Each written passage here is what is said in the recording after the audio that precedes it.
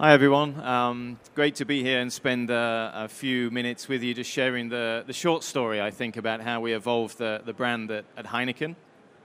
There's one or two issues with the slides. That font should be bigger, by the way. I'm not testing your eyesight, and hopefully everything after this will work too.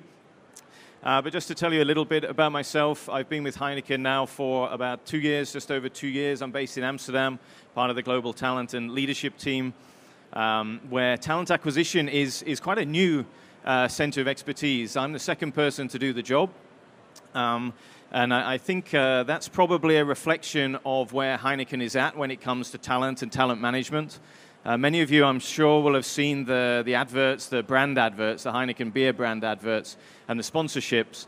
And it's pretty flashy, right? I think a lot of money has gone into that. Some famous people.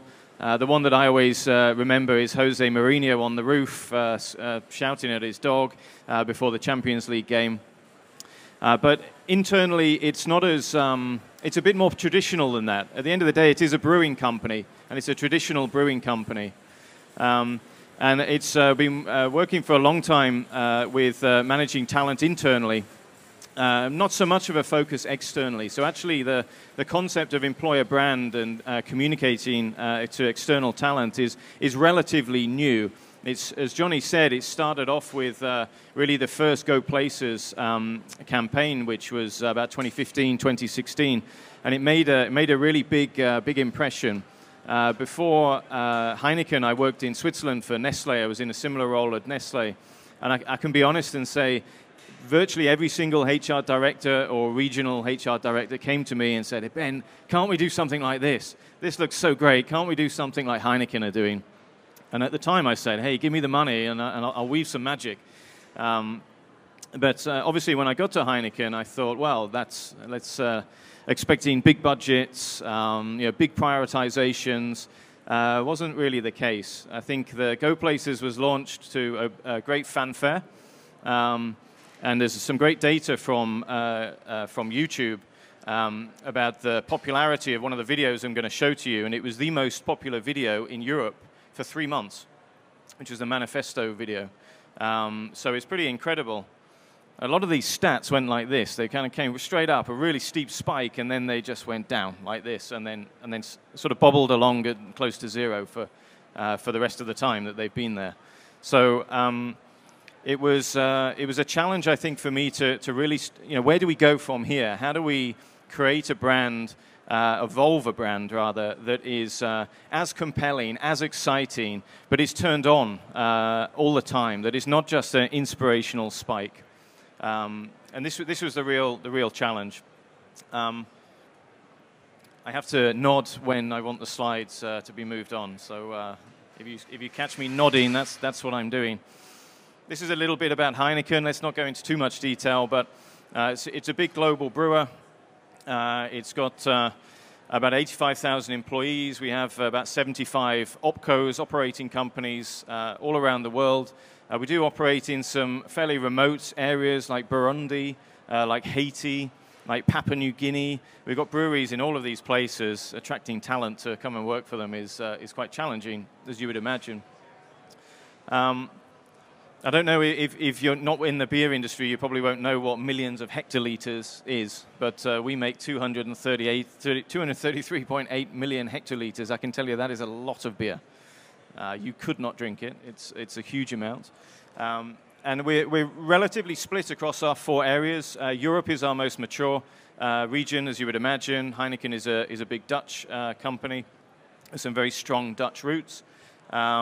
But we're growing certainly in Asia Pacific. It's our smallest, but one of our fastest growing. America has been typically has been very big because our 2 biggest opcos, Mexico and Brazil, are both obviously in the Americas. AME is Africa, Middle East, and East Europe, which I think is Russia. And I'm looking at my Russian colleague here. It's a slightly strange region in that sense that it tags a big country like Russia onto it, but that's where we are. The point in this is that it is a very decentralized, very highly autonomous organization, and this is one of the key factors when you're developing a global employer brand. In a company like Heineken, you only have so much control. you don't have control over execution. You have to create something that is compelling enough for all of these different opcos to want to use. So really, it's like an internal sales platform. We need to engage our internal people and create content that's great enough for them to actually use. We can't tell them to use it. That's the structure of the Heineken organization. So some of you may have seen Go Places before. Just show a quick video here.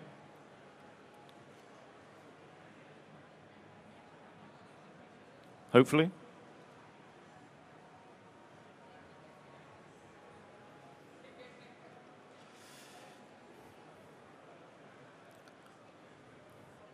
And then there's no sound. Who's seen this video, by the way? Just a show of hands. Quite a few people have seen the video. Well, we don't really need the sound. I can just narrate over the top of it. This was Go Places 1 that came out 2016. You can see it's pretty high production value. It talks very much about Heineken being a place where you can go places, both internationally. This is the point where he talks about some of the different locations that we work in, the types of roles that you can have within the organization. All of the extras, so not this guy here, the main character, but everybody else are employees. But that was Dolph juggling beer bottles in the corridor. He's now our APAC vice president. I have never seen him juggle beer bottles in the corridor before. I can be honest about that. And this was kind of where we're going with this. This is my point that I'm making, is that this looks great, right? I don't think anybody can challenge that. But how real is it? There are employees in the videos, but they're not saying anything. There was an interview. This is still live, by the way. We've not replaced this. You can go onto the interview, and prospective candidates would go through a interactive 12-stage interview. Completion rate was about 70%, which is pretty good for something that takes 12 minutes to complete.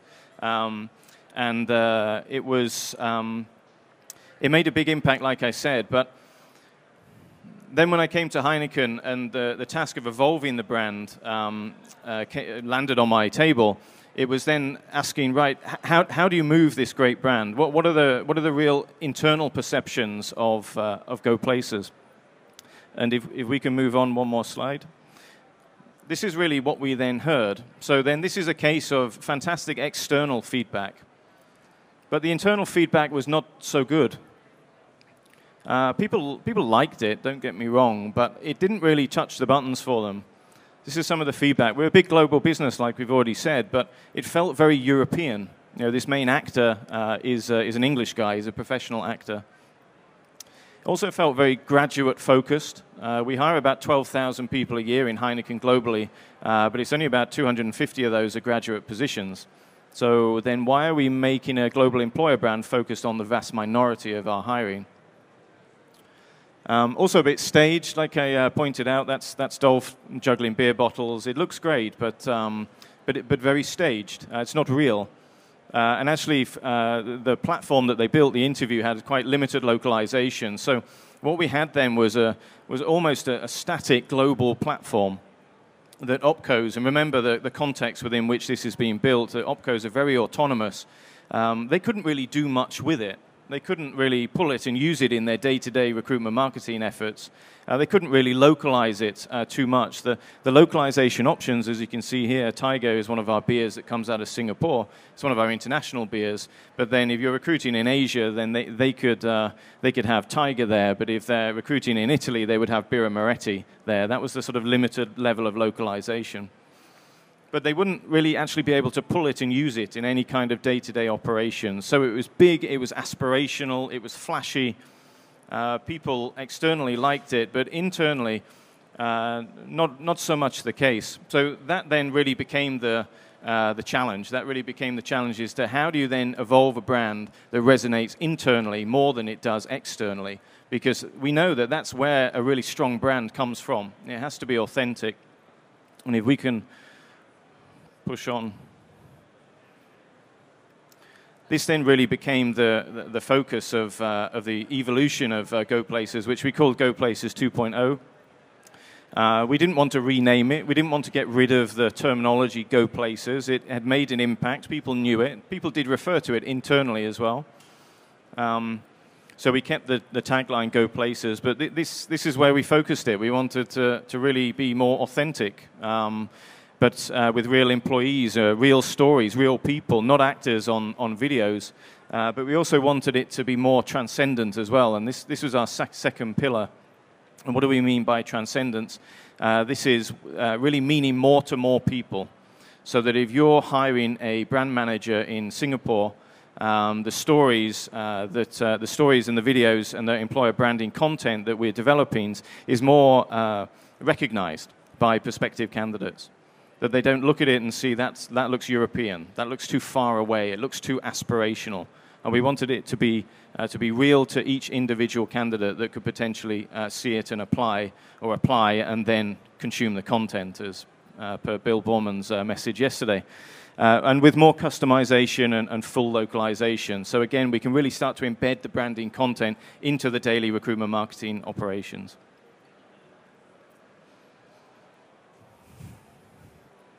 So how do we go about this? Real stories sounds great. How do we get them? We're sat in this lovely office in Amsterdam by the canal.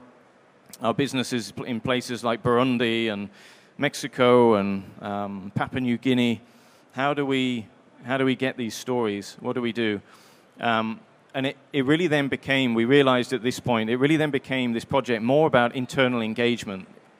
And actually the power of the brand was more about engaging our own employees internally. And we had confidence that if we did that in the right way, then the final product, what we would then position externally, would work as well. But this was the absolute key. We were relatively lucky in terms of our timing because we'd just gone live with Workplace internally as an internal collaboration tool, and I think they're here somewhere today. If you're not looking at Workplace, then I would suggest you go look at it because it's a great tool. It's basically Facebook internally. And we launched an internal engagement campaign.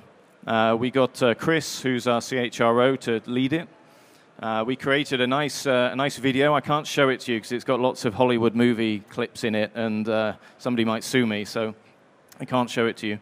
But it was about a minute and a half long, and really set the scene for asking employees about what it is that makes them passionate. Tell us your moments. Tell us your great experiences. And the hook to the employees was that, of course, your story can become a video. We can make you famous was kind of what we said to them. We didn't quite phrase it like that, but that was really the message. So we started posting a lot of this content internally.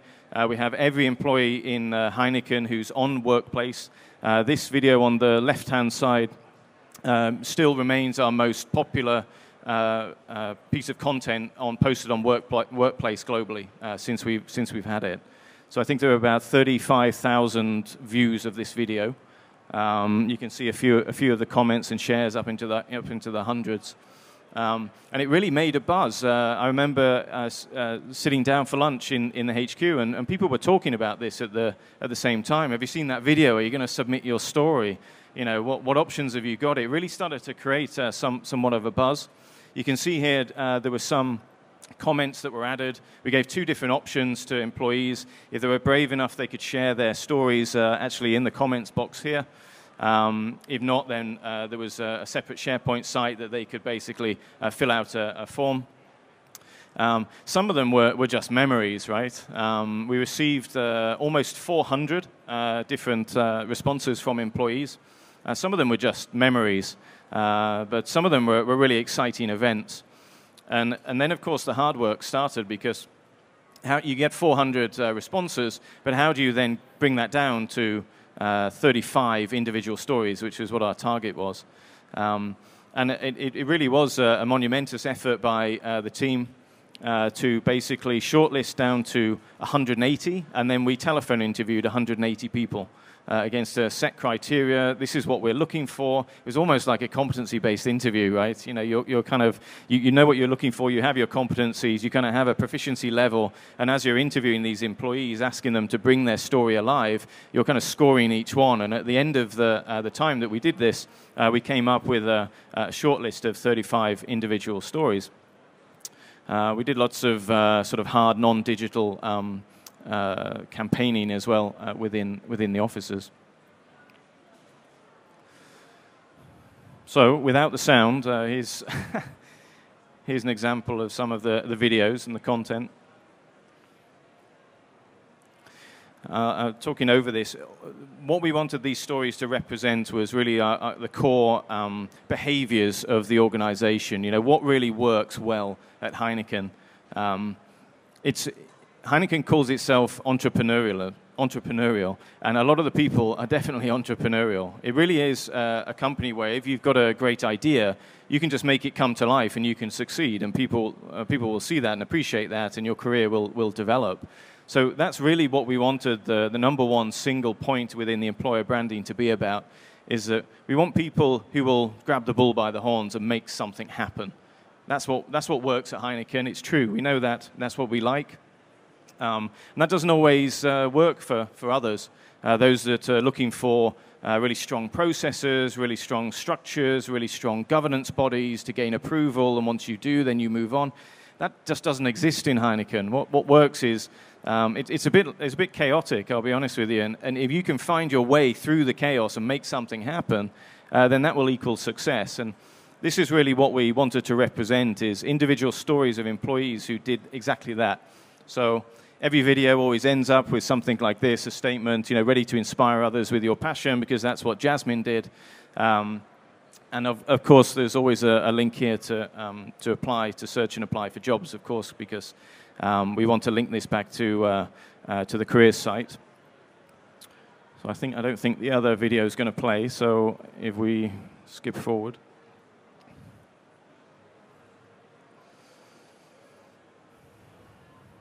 So we built a separate website as well, because we had now all of these digital content, about 35 employee stories, about 45 seconds each one, which is great for campaigning on social. You know, they're bite-sized pieces of content. You can use them on LinkedIn. Opcos can do that at a local level.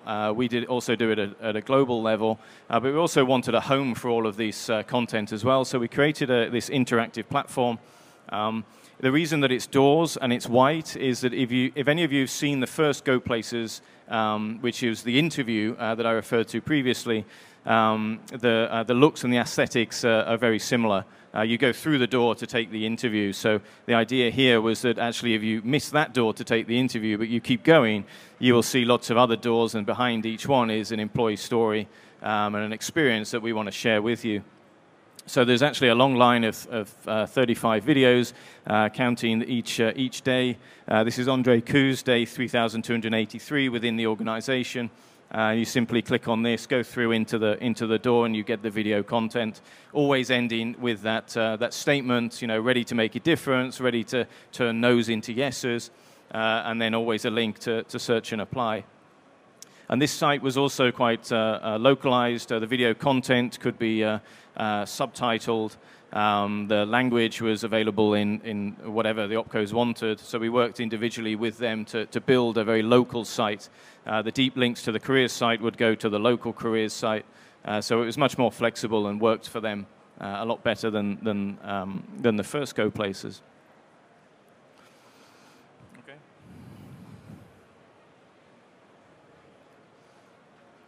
So, nice videos, nice website. Did it make a difference? The answer is yes. This is just after 1 month. We had about just over 15 million reach on media and 2.2 on social. We did put quite a bit of campaigning behind this, working with our corporate communications team to really engage with different media outlets to make sure that everybody was aware of what we were doing. And it was quite a collaborative project. I should have said at the beginning as well that we partnered with the Heineken global brand team to develop the content. They played the role of consultant, I would say. And it was a very collaborative project across global Heineken brand, corporate affairs, and obviously the global HR team. There may be some KPI measure people in the audience, so just the next slide, if we can move on. The next 2 slides, in fact, just show a little more about what our impact was. So this is just about reach and volume. This is our LinkedIn careers page. I think we're at about, it's a little old, I think we're about 860, 870. This campaign really boosted it. We attained a quarter, a 25% increase in the time that we launched. Which was at the end of January, and I think this was taken in August. So within that time period, we increased the volume of followers by 25%.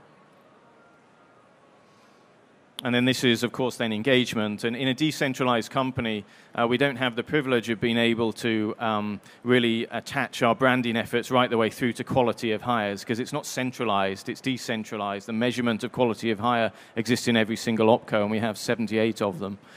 So at Global, how we measured the campaign was, yes, about volume. We wanted the Heineken employer brand to be out there, so that was a relevant volume. It wasn't just vanity, but also engagement as well. And you can see here, in the time that we launched in January, it's just grown exponentially. And that's really about using this branding content, reflecting it as authentic, and utilizing the platforms like LinkedIn to really bring it alive.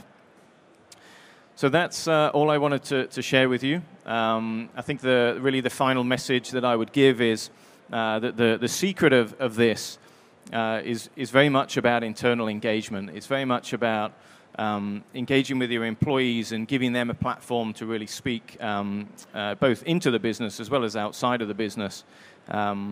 Actually, as part of the internal launch campaign, we had a separate internal versus external.